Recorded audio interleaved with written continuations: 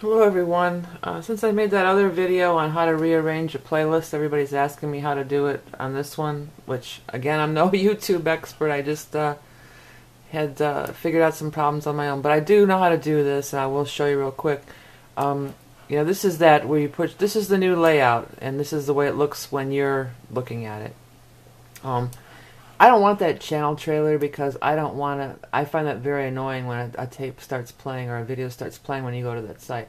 At this current time, I have too many. I have my maximum capacity, so I'm going to delete one.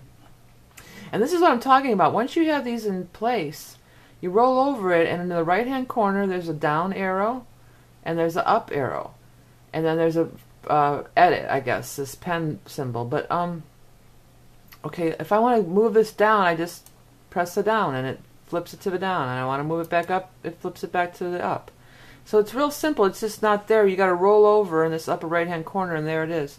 Okay, so I'm going to just delete one, and I'll put it back. I'm going to go and delete it, and then I'm going to put it back. See, if you have room, which you should if you haven't done any, it says add a section at the very bottom. So I'm at the very bottom of my new page layout. There's my top, come all the way down, add a section, click that. Then you've got some pull downs, content, select content. I'm going to say popular uploads, right? That's what I did. But you could also go single playlist. Okay, say single playlist, and then this, you'll get this option. And then you can choose from all your playlists to upload. But I'm not going to. I'm going to put that popular uploads back because I've got all my playlists that I want featured already. So then I'm going to just say done.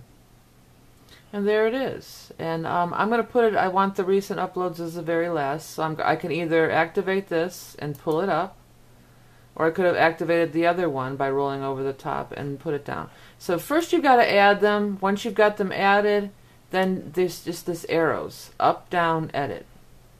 Pretty easy. Okay. Hope I helped you out, and I'll talk to you next time.